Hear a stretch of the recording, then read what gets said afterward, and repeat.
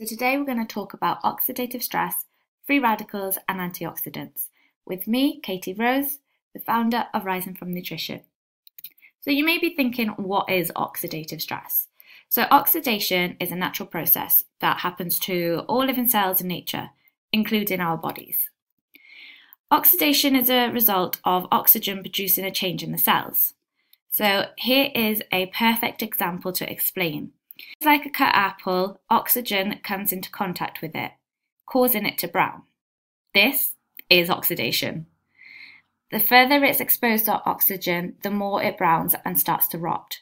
So if you look at the picture below and you can see the normal healthy cell, you can see that the one next to it is being attacked by free radicals. This is what happens when oxygen comes in contact with it. The next cell is what it looks like with continued exposure to free radicals that produces oxidative stress in your body. Now don't worry, the death and birth of new cells is a continuous process in our bodies. It's fundamental to keep our bodies healthy. This process of oxidation causes free radicals in our bodies. Let's break it all down. Let's talk about free radicals. What are they? These are what make you old. Here is a normal healthy molecule. It has paired electrons, it's stable. Here is an unhealthy molecule. As you can see, it is missing an electron. This causes the molecule to become unstable. This produces a free radical. So here is your free radical. As you can see, it is not happy. So you may be thinking, what does a free radical actually do? Some cells get damaged and their molecules become free radicals, as we said before. Free radicals are highly reactive chemicals that can harm cells. They are constantly being created through breathing, exercising, and digesting food. The main problem is free radicals tend to injure the cell, damaging the DNA. So when a cell's DNA changes, the cells become mutated, which can lead to chronic health problems, including cancer. Once you have a free radical, it starts to steal an electron from a neighbouring molecule, causing that molecule to become a free radical itself. The new free radical starts to steal electrons from the next molecule. This is how a chemical chain reaction is started, producing oxidative stress. So what can cause free radicals? External toxins such as air pollutants, alcohol, cigarette smoke, stress, UV rays, and your diet are all massive free radical producers and can easily overwhelm the body's natural defense system.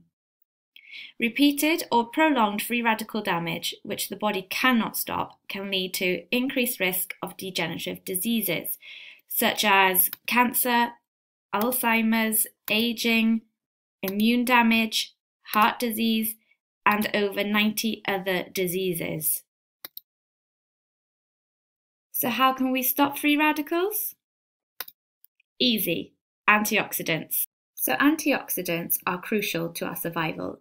Without them, oxidation would destroy our bodies. Antioxidants are the body's defense mechanism against free radicals. So remember a free radical? The one with the unpaired electron, the unstable one, the angry one.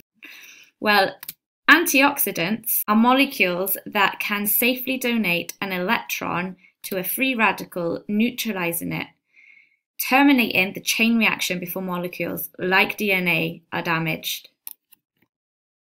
Once the chain reaction has been stopped, it prevents further cell damage, reducing the risk of degenerative diseases and slows down the aging process. So you're probably thinking, where can I get my hands on some antioxidants? You can find antioxidants in fruits, vegetables, pulses, seeds, and some supplements. So essential antioxidants. Our lives depend on essential antioxidants, such as vitamin E, vitamin C, beta-carotene, and selenium. These are not created by the body, so we must source them from foods. The body needs a mix of vitamins, minerals, and antioxidants to neutralize free radicals. It has to be a wide variety of food, as each type works in different tissues of your body and in different parts of your cells. So what if you don't get enough antioxidants? Oxidative stress. As we said before at the beginning, if free radicals surpass the antioxidant capacity in our bodies, oxidative stress will happen. So go and eat your fruit and vegetables. Thank you for watching, and I really hope that this helps.